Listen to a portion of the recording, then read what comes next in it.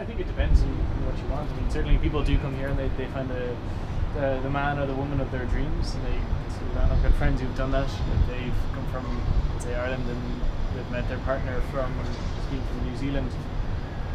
Other people, they kind of see it as it's a time to come out here, experience a different part of the world, and do some things out here, and then potentially look at moving home.